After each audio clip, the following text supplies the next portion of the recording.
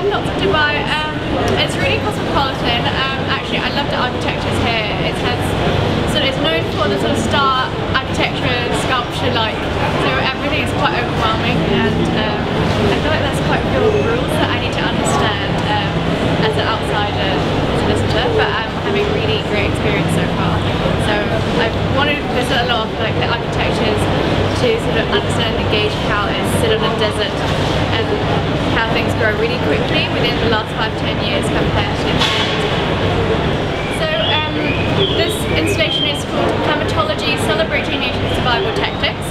So the name actually says it all because it's looking into how material can have a much longer lifetime to create longevity of surfaces and materials. So it's actually made out of a new material called smart veneer that lives through the full season as there's a different reaction to its moistures. And the inspirations is actually coming from a desert plant called the resurrection plant that never dies and survives through all different climate change. And it's really dried up at a normal state, and it's a tumbleweed, and it rolls around according to the wind in the desert, and it blossoms when it's water around. So coming to Dubai and having this installation here is like coming home for the installation.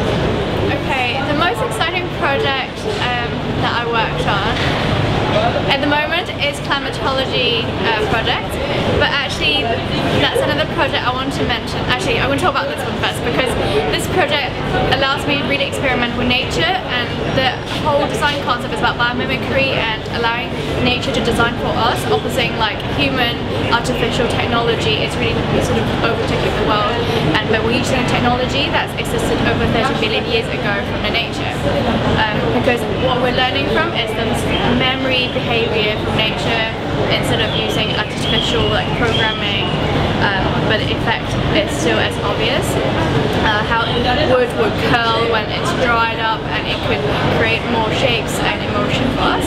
But actually one of the really exciting projects I'm working on at the moment is I travel to South China in Guizhou, work with the ethnic minorities, the neo-ethnic minorities, work with women that's left behind in the village and train them in working with the weaving skills. I'm trained as a weaver originally, so it meant a lot for me.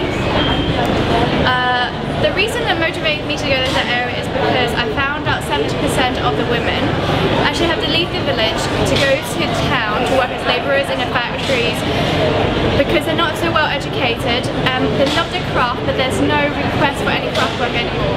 So now that I go out there and train them, and we're working on really exciting new copper textiles, and I'm really excited to carry on for this year. So my next project, actually I have many views next projects, but along with my installation I also run material consultancy, so I will carry on making like new materials, and also actually no, what I want to mention is I want to bring this into really large scale pieces and start collaborating with architects and furniture designers, and to make them not in mass production point of view, but then just really look at how these can benefit in industrial design, and how this material, other than installation, what function it can benefit through toolings into a lot more complicated shapes rather than normal veneers. So that will be the next challenge to work with factory manufacturers.